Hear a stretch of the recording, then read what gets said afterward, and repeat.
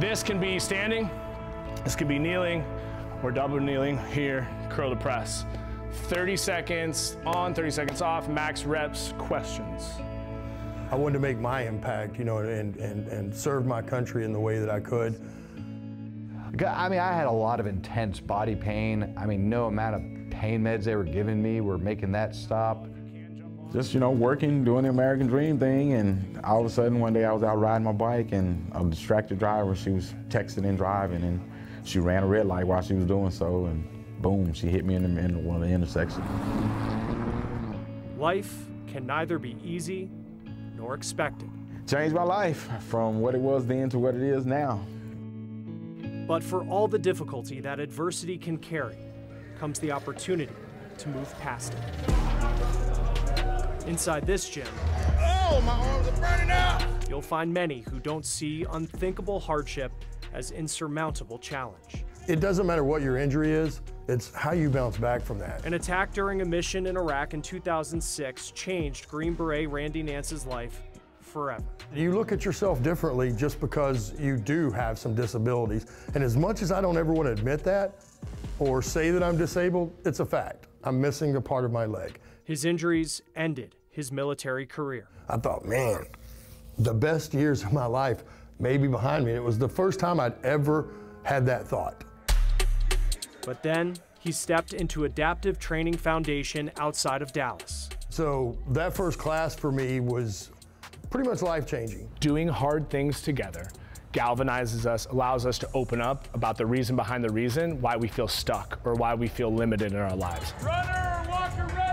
David Vobora founded this nonprofit after spending 5 years in the NFL. Putting on a football helmet and going down on the gridiron pales in comparison to what they experienced, but the thinking around it was very synonymous. People with disabilities from across the country apply to take part in customized 9-week training programs here at no cost. Definitely helped me keep progressing in the good things, staying away from the bad things. Marine veteran Brian Aft lost his legs while serving overseas. Then it was a couple years in recovery at the hospitals and developed a really bad heroin problem. Here, he found help. You're gonna end up forcing yourself into a better mental place because you're still making physical improvements on yourself and you're gonna feel good about that. When they tell you that you can't do this or you can't do that, this is a place of can. After being hit on his motorcycle, Army veteran Keith Murphy had more injuries than most people have in a lifetime. Dislocated shoulder, collapsed lung, 7 broken ribs, lacerated kidney, a broken hip, broken pelvis. My leg was amputated, broke my back, broke my neck. But no injury could take away his ability to fight back.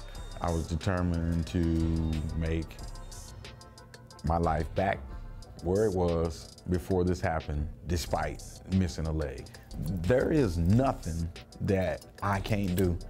I just recently rode my motorcycle to Mount Rushmore from here in Dallas.